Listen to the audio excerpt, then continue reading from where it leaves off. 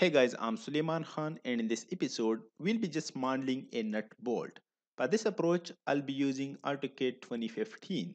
Okay, you can do of course unit setup by typing UN in the command box, and as you can see, the dialog box of unit setup appeared, and you can do unit setup, length, angle, etc. This time I'm gonna let these guys by default.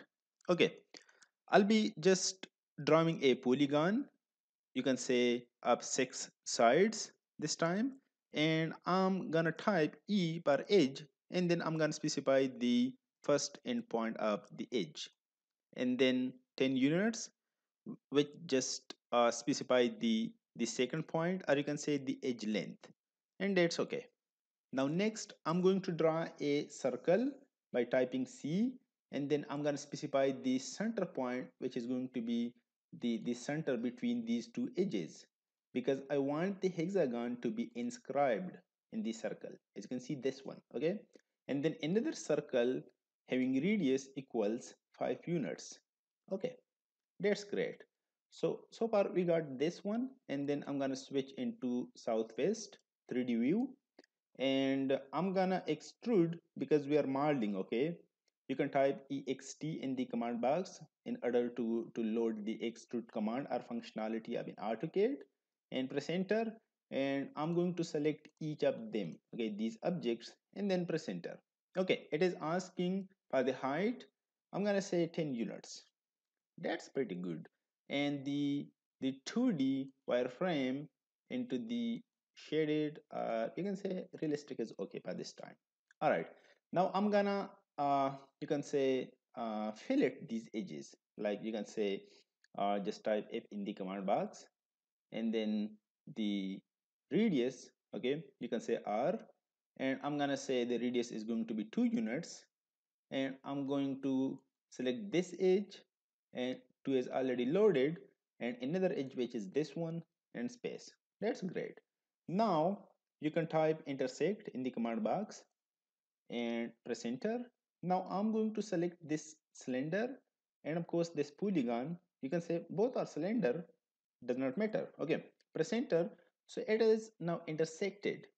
That's pretty amazing. Okay, now I'm going to take its copy, you can say like date, just by CO, and now I'm going to subtract this cylinder from the outside, you can say. Okay, so SU, I'm gonna select this one space and the internal one, so you can say it, you can just of course see it. That's pretty amazing. Okay, this is called a nut. Okay, you can change the view like anyone. That's, I think I'm okay with this shades of gray. What do you say? That's pretty amazing. Okay, great.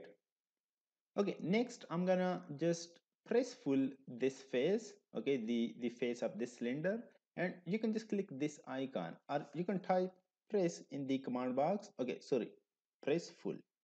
That's the total spelling, and press enter. Now it is asking to select object or just bounded area, and that's okay. I'm gonna select this one, and let's say the height is going to be 10 units. No, not 10 units. I'm gonna say 30.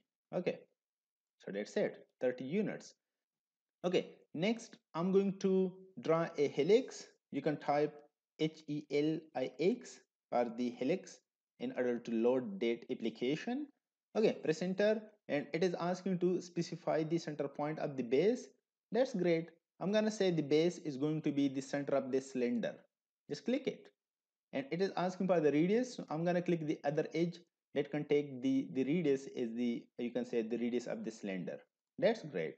And now it is asking to specify the top radius. The same thing, I'm gonna click this edge again. That's good.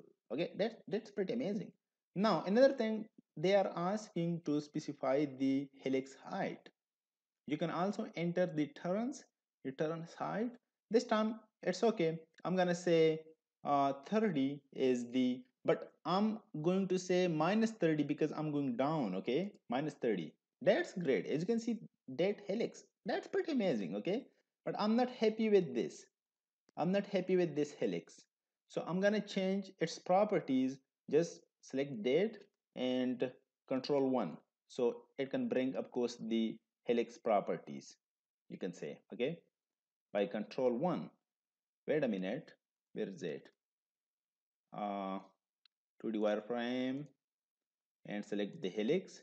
You can see these properties. I'm going to change the tolerance into, you can say, 20 and press enter. As you can see, pretty amazing. Okay, I'm happy with that.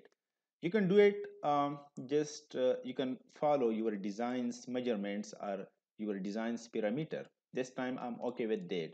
Another thing, I'm gonna draw a circle, okay, approximately, you can say, zero point 0.5 units. That's okay, I'm happy with that.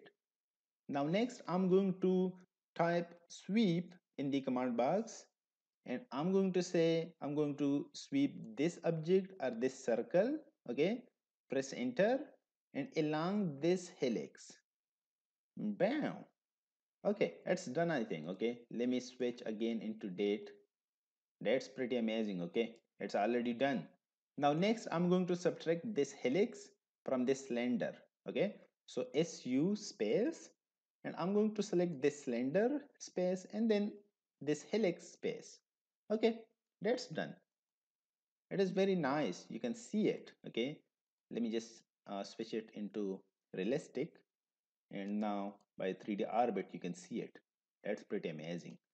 Okay, now next I'm going to just bring this thing over there by clicking that point and just move it. Okay, nothing is so complicated over here. Now I have moved it, and I can just move it little up like that. That's good. Okay, little more. Now okay, so that's our nut bolt. Which one is okay? uh, this one is okay. All right, so that's it. Okay, this is how we can just model a nut bolt. But this time I just put all the values by default, not by default actually. Those were just assumptions. Okay, you can put all those values according to your design, according to your design parameters. That's it.